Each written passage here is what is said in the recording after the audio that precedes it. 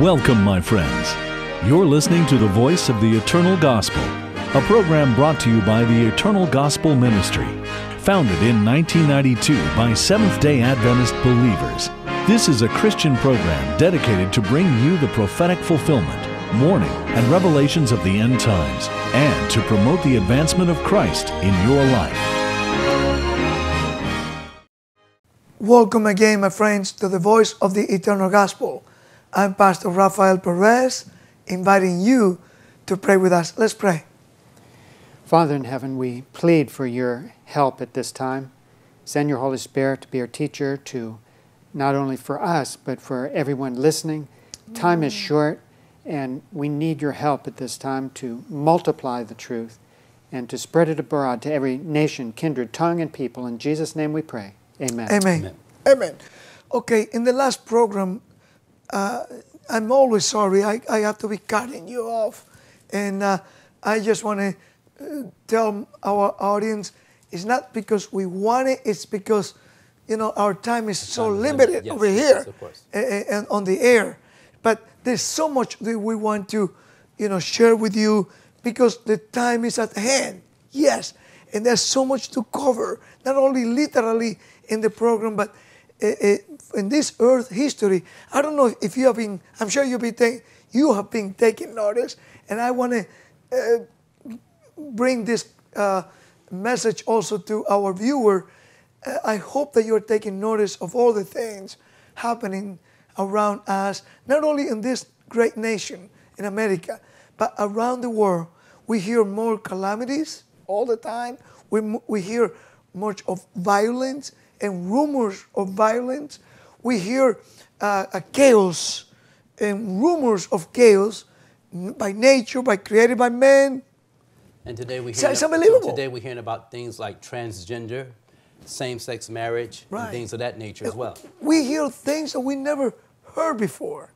And all these things is bringing us, or should reminding us of the date of Sodom and Gomorrah. Right, and also showing us that the signs are showing that the coming of Christ is at hand. Right, and there is no doubt that that prophecy that we have been sharing with you before Pastor Perez take us to Revelation chapter 3 again. But remember, all of this should be reminding us that Jesus coming will be as a thief of the night for those who have not been taking notice of all these things that are happening. You mentioned in previous program that the signs even in churches are seen. The apathy, the confusion, all the winds of doctrines. And the worldliness is coming to me. Everything. Churches has been converted, sadly to say, into social club or religious club.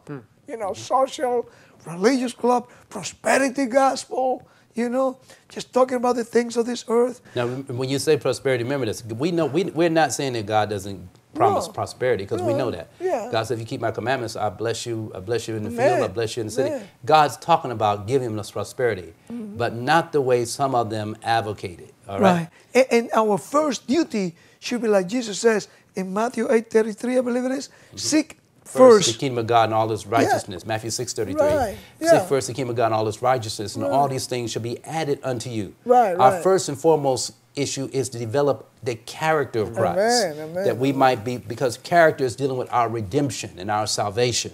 Yeah. And salvation was dealing with the salvaging of man, to bring man, to restore man back. And restoring is dealing with His redeeming, God redeeming man and restoring him back into the image of his maker, mentally, physically, and spiritually. Amen.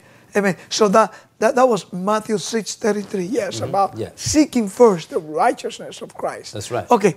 I just want to bring out this one thing, because when Patrick said we got to keep our garments, what garments were we talking about? We said they were the garments of Christ's righteousness. And we said that, but I want to also show it again that we can prove it from the Bible.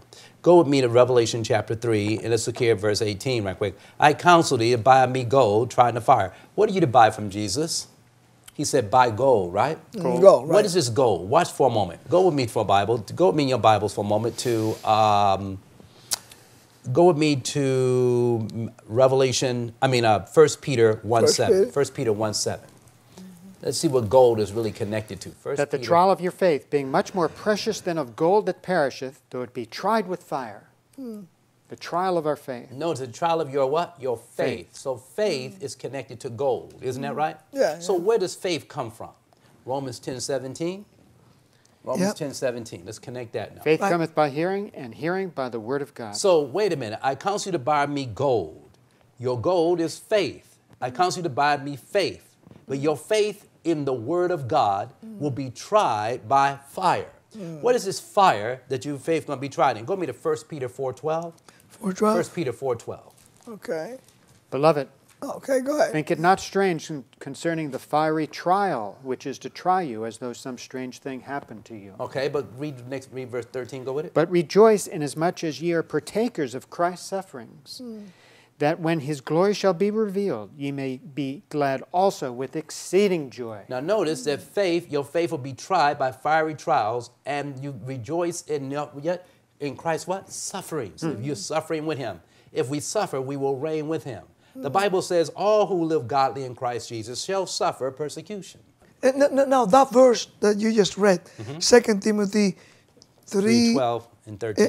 13, I want to come back. It says, look at this. But evil men and seducers shall wax worse and worse. Notice this, deceiving and being deceived. So that means that they're being deceived, okay? And that leaders be deceived. And because they are being deceived, they are deceiving many. That's right. So what should we do then? Because many people ask this question, so who I'm going to believe? To you, to my rabbi, to my priest, to my... You are to believe the word of God. You have to go by yourself. All Scripture is given by inspiration of God and is profitable for doctrine, for reproof, for correction, for instruction in righteousness. Amen. You have to go by yourself, check if those things that have been taught to you are so. Let's be realistic. What you need to do when you say that, who should you believe?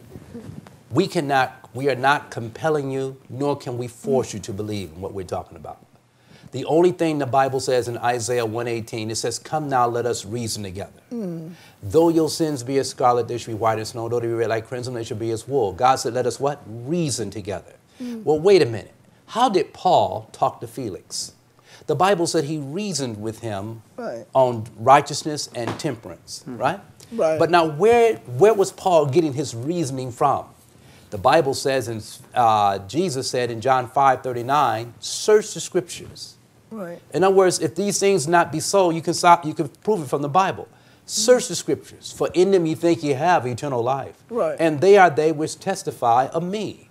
And then in 2 Timothy 2:15, while you're searching, he says, study to show thyself approved unto God, not to men, not to the school or you're going to, but to God. It says, a workman of not, it says, study to show thyself approved. It says, a workman of not be ashamed, rightly dividing the word of truth. And then remember, how did they study the Bible in the book of Acts? The Bible said in Acts 17:11, these, talking about the people of Berea, were more noble than those in Thessalonica, in that they received the word and already to mind and searched the scriptures daily, whether these things were so. And the Bible says, if it's so, then the Bible says, hold fast to that which is good. So if the seventh day Sabbath, for instance, is so, then the Bible said you are to hold fast to it. Amen. If it's not so, then you can let it go. But be sure you have searched the scriptures and rightly divided the word of truth. Because we are living in a time when the Bible said deception would wax worse and worse, men deceiving and being deceived. All right? So it's important that we understand that you must search the scriptures. So how about if the question comes and say, well, I don't understand the Bible. That's why I go to my spiritual leader. Remember one thing. If you said, I don't understand the Bible, when you talk about are you talking about the fact you're searching scriptures by yourself, or are you talking about the fact you have asked God for the Holy Spirit? Because the Bible says if you search the scriptures with the help of the Holy Spirit, then the Bible says in John chapter 14, verse 26, but the Comforter, which is the Holy Ghost, whom the Father will send in my name, he shall teach you all things. You don't understand, but the Bible said the Spirit of God is to be your teacher, right? He shall teach you all things, bring all things to remembrance, and he will guide you into all truth. Right. And The problem that I see most of the time, instead of doing what you just said, that the Bible said that we should do, that's what God says. Go and search for yourself. If you lack of wisdom, James says you can ask, and God will give it to you. But most of the time, what they do, because it's easier, they go to their minister, and or to the religious leader, and what the Bible says, the one that leads you will deceive you. I think it's Isaiah, right? The book of Isaiah. It's about, it's a big warning in there. The majority of the Jewish people perish because they depend on their religious leader. Yes. So, go ahead. Yeah, you have it? Peter says, Okay. as newborn babes, desire the sincere milk of the word, that ye may grow Right. thereby. We shouldn't feel bad that if we are young in the faith, that we're still learning, we don't know as much as anyone else. But Jesus will, if we are with Jesus, He's covering us all the way to the kingdom. And Isaiah says, in Isaiah 28, verse 9, whom shall He teach knowledge? Right. And whom shall He make to understand doctrine? Them that are weaned from the milk and drawn from the breast. For precept must be upon precept, precept upon precept, line upon line, line upon line, here a little, there a little. So as we study the Bible daily, in the morning, and at the end of the day in the evening, God will bless us to grow like a tree, little by little, here, learning the Scriptures daily, and growing slowly. We don't see trees growing fast, but we see some big trees, but they were growing little by little through the years until they became big trees. So start your day with Jesus, and He will help you to be a tree of righteousness. Amen. And you'll be prepared for the second coming of Christ. Yes. The second coming of Christ will not be taken to you as a thief on the night. And let the Holy Spirit tell you where to search, Yes. and not just go by your lesson quarterly or what's prepared for you by others. Yeah, hold it right there. We'll be right back. Hi, friends. I'd like to introduce you to a special book that we have available. It's the story of Pastor Raphael Perez's journey from preparing to be a priest in the Roman Catholic Church and how God worked very providentially in his life to turn him from that decision to following Jesus in the light of present truth. If you've been blessed by the Eternal Gospels program, we want to invite you to receive our new book entitled From Babylon the Great to the Eternal Gospel. It is the personal testimony of our speaker and director, Raphael Perez. But more than this, if you want courage, if you want strength, this personal testimony of this 150-page book will give you insights into why God is calling men and women out of Babylon.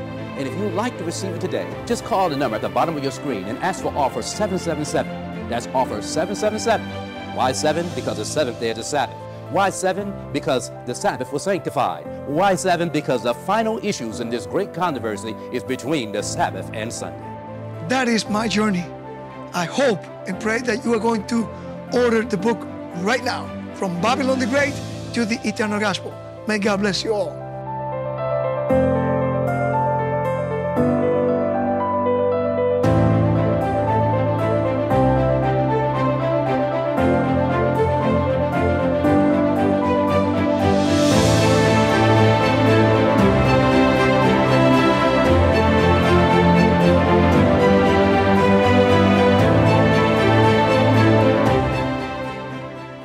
Welcome back. Welcome back. Brother Patrick, can you read Isaiah 3:16, please? That's the verse that I was trying to bring to you about that we have to be careful when we just go, instead of going to the Bible, going to our religious leader and asking for the spiritual things. Go ahead. For the leaders of this people cause them to err, and they that are led of them are destroyed. So this has been true throughout all the history of mankind. Those who have been leading, unfortunately, you can find time after time when a good leader came up in Israel, they took that Israel into prosperity. But when a bad leader came in, it was calamities, problem that came came? only through obedience, not Right. through disobedience. That's what I'm saying. Now, Always. now the devil will also prosper you and give you prosperity while being in disobedience. And if you don't believe that, people who don't want to worship God or who sell their souls to the devil and who have made a pact not to serve God at all, they prosper in the world. Right. Even David saw the wicked prospering and spreading out like a green bay tree. But destruction will come. Destruction will come. Now the Bible And also. the merchants of Babylon are prospering. That's right. So that's right. we're not. There are different ways that there's only one way God promises prosperity, but there are different ways the devil gives prosperity as long as the people are found in sin and disobedience. Right, right. Now the Bible goes also and tells us in Jeremiah 17:5, thus said the Lord, cursed be the man that put his trust in man and maketh flesh his arm, whose heart departeth from the Lord. So the Bible shows very carefully that we have to be careful about putting our trust in leaders or in men. But we must first of all put their trust in the Word of God or in the Lord. To trust in the Lord is trusting His Word. That's why we said faith come by hearing, hearing by the what? Word of God. So faith is represented by gold. But then it says, I counsel you to buy me gold. What is this gold that you're supposed to buy that's connected to faith and the Word of God? What else does it say? Look at Jeremiah, look at Proverbs 23:23. Proverbs 23:23 says this gold is also this. Buy the truth and sell it not.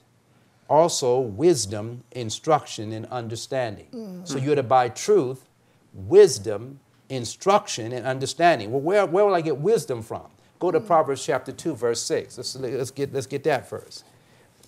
Proverbs 2, verse 6? Proverbs 2, verse 6.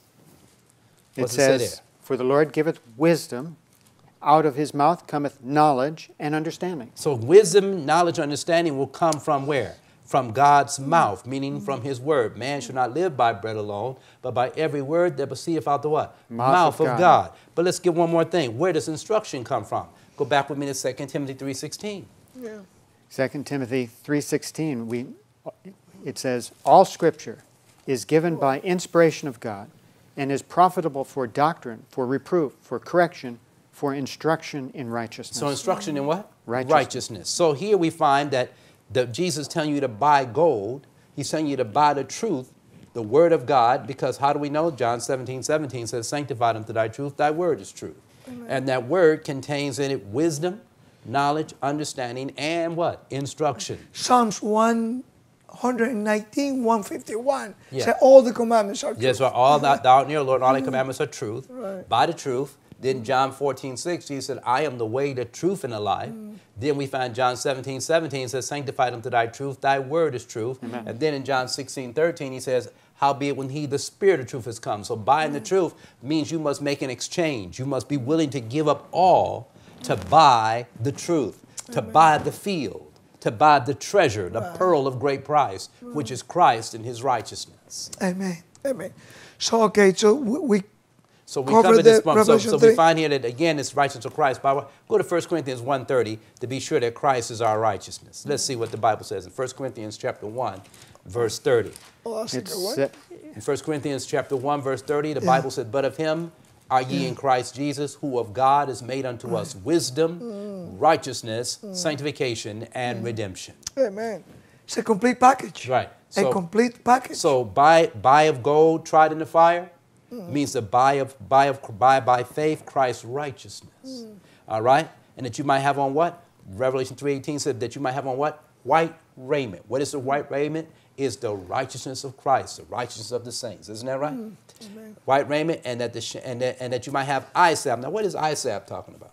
So everything's coming through Jesus Christ. Everything's coming through Jesus Christ. That's right. But what is eye salve talking about? He's our great high priest. Yeah. The only mediator between God and man. Okay, what was the question again? Well, what is eye salve talking about? Revelation In 3. in Christ is hid all the treasures of wisdom and knowledge. What did Jesus do with the man that was blind? Because the church of Laodicea is blind. What did Jesus do to the man that was blind? The Bible says He spat on the ground and made clay and told him to go wash. Okay. The Bible said the reason why you can't see is because you have clay or dirt over your eyes. Remember, once the man went to the pool of Siloam and washed, he came back seeing. Oh, okay. All right? And Jesus spat on the ground and made clay. And clay also refers to dirt or sand or man.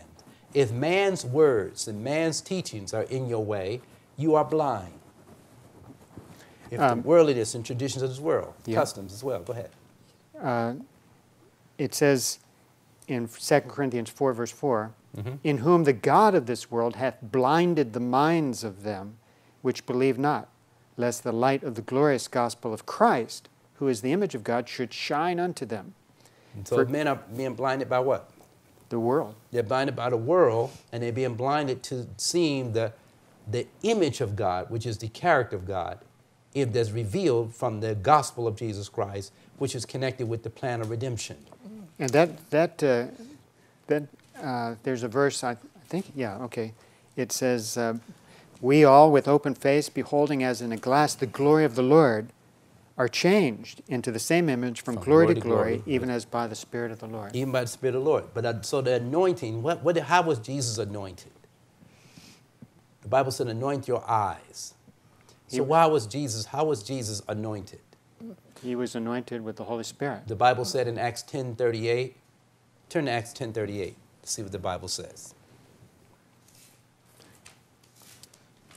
You have a The Bible said, anoint thine eyes. So let's just take a look. How God anointed Jesus of Nazareth with the Holy Ghost and with power, who went about doing good and healing all that were oppressed of the devil, for God was with him. So to have your eyes anointed means the eyes of your understanding. Does the Bible mention eyes of your understanding anywhere? In Ephesians chapter 1. Listen carefully. It says in verse 18, read it the eyes of your understanding being enlightened, that ye may know what is the hope of his calling, and what the riches of the glory of his inheritance in the saints, and what is the exceeding greatness of his power to usward, who believe, according to the working of his mighty power. So your eyes here is not talking about your physical eyes, it's talking about the eyes of your understanding. Right.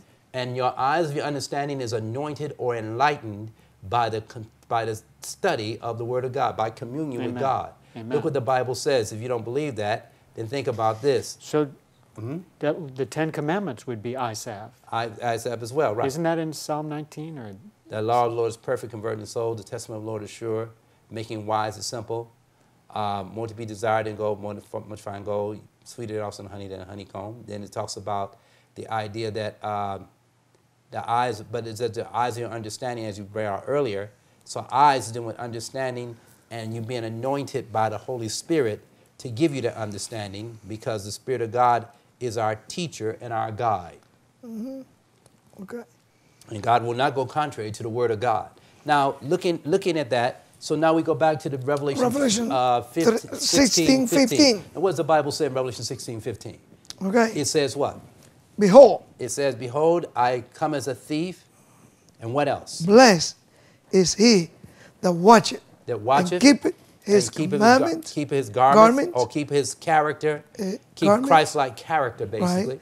Lest he walk naked and they see his shame. Now, what is shame talking about? Shame. Naked and shame. Yeah. That would be unclothed. But how do you become naked? Well, we mentioned in previous program Sin. When Adam and Eve transgressed the commandment of God, they became naked.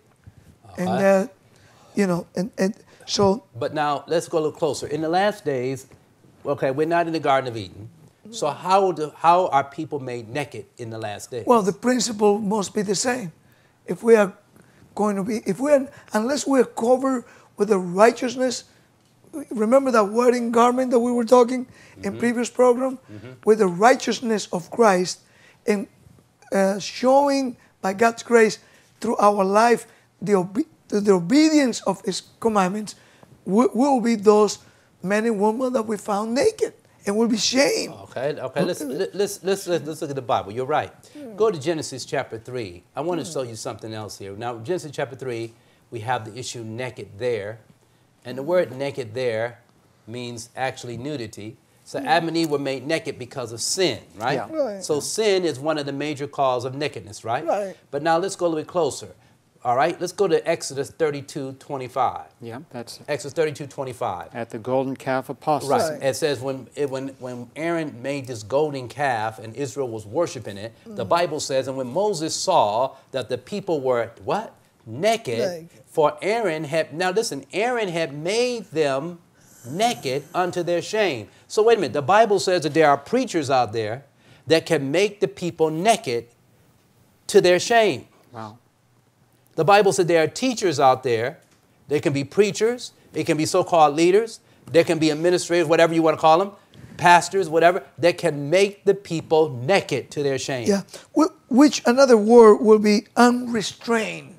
Yeah. Will be you know, they were transgressing, you know, in this There will case, there will be no moral standard Right, by which to right, go by. right. It also means there, but now if you go to, if you go again, so Yeah, we find that. I'm sorry, we have to close.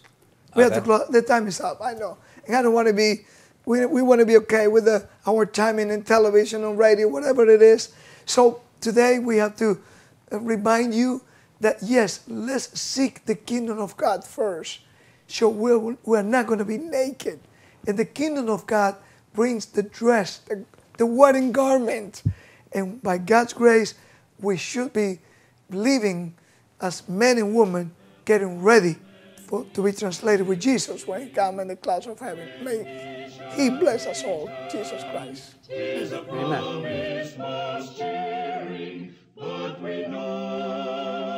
Our Voice of the Eternal Gospel family thanks you for joining us. Generous contributors like you keep us broadcasting. Prayerfully consider supporting this ministry. Donations are tax deductible and can be sent to Voice of the Eternal Gospel, P.O. Box 15138, West Palm Beach, Florida 33416. Our phone number is 1-866-7th-DAY-2. That's 1-866-784-3292. And our web address is voiceoftheeternalgospel.com.